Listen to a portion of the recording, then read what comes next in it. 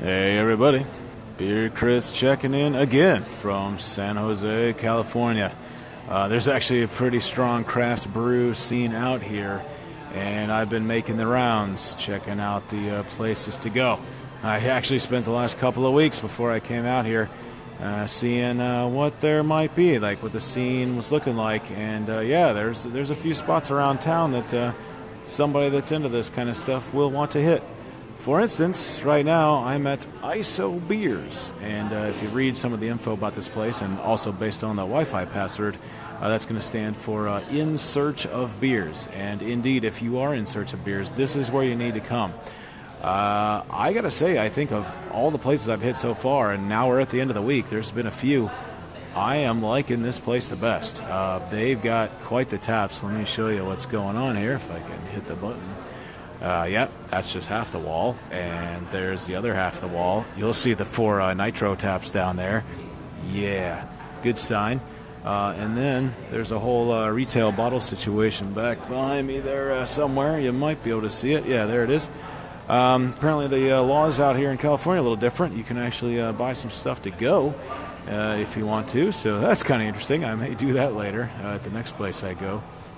But let me tell you what's going on here today. I love it when this happens. I roll up into a place and it's Tap Takeover Day. And it's not just any old Tap Takeover, it's Founders Day. So, yeah, if the signal holds up, let me show you what's going on here. Let me flip this bad boy over for you right here.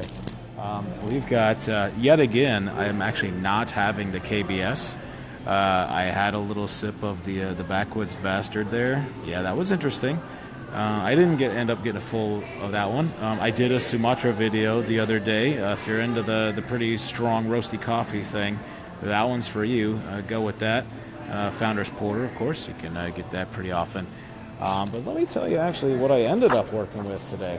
So the first one we did was the Drake's Draconic. And that was one of those that I've been talking with my stout people throughout the week here as I've been out here, getting some recommendations from my California natives, letting me know what I should do. And they said, dude, if you see that Draconic again, because I told them, like, oh yeah, I saw that on the menu a couple times. I wasn't quite sure. And they were like, dude, the next time you see that, get it. So I did. And they have it here. And now I understand why. So that bad boy is a barrel-aged selection. As you know, that's definitely what I like working with. And that one was quite tasty. I like that a lot. Let me tell you a little bit more about the second one I'm having, though, because that's what I got in my hand right now. This is going to be the Fieldwork Coconut, and it's spelled a little funky. It's like cocoa, not like, you know, the cocoa and the coconut blended together. And as I've mentioned a couple times already, if you're going to mess around with the coconut, you better put a whole lot of it in there. And, yeah, mission accomplished on this. I got a little bit left. Let me show you here. I've been enjoying this one thoroughly. The nose on this is tremendous. It's all coconut. Yeah, I mean, it's like 98% coconut nose, and like, oh, right, yeah, it also happens to be a beer, and the other 1% might be like a chocolate kind of a aroma going on there. And the nose is very, like, yeah, it lets you know what you're signing up for. You get huge impact of coconut when you drink this thing, and I love it. Yeah, I don't know why Maui, like, you know, just kind of like teases you with, oh, there's a couple of little strands of coconut we throw in there. Nah. This thing is massive coconut, and I love it. That's the way I prefer it. You know, if you're going to do coconut, go all the way with it. So I don't know if I want to put it in the good problem to have category, but the menu here is awesome. Like, I had to sit here for like 10 minutes looking it over, and like, man, they don't do flights, which, as you know, is pretty rare for me anyway. So I kind of got forced into just doing a couple here, full ones. And of course, I did the Drake's first, as recommended. That was awesome. Let me get the full name on that one. That's the Drake's Draconic, technically a bourbon barrel-aged, probably imperial style. Yeah, 9.5 on that bad boy. And actually 10. I think 10, and yeah, right on 10 for this coconut thing.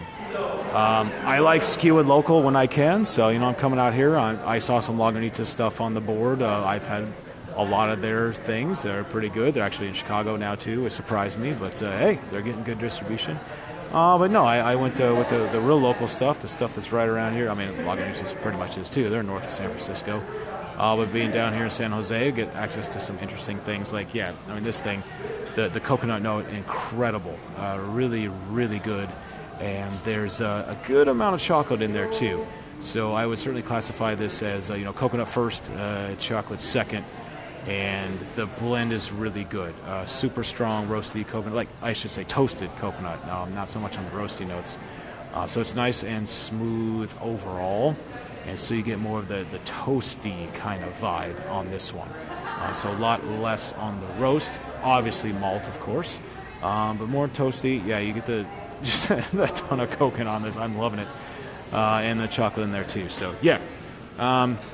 Let me show you around the place here a little bit. I am liking the vibe here. It was super hot here today, but you got your little outdoor patio there. You got some tables and stuff inside. I showed you, yeah, you got your refrigerator case back there. So, yeah, there's people hanging out everywhere around here, and it's good times. So, yeah, this is Beer Chris checking in from ISObeers.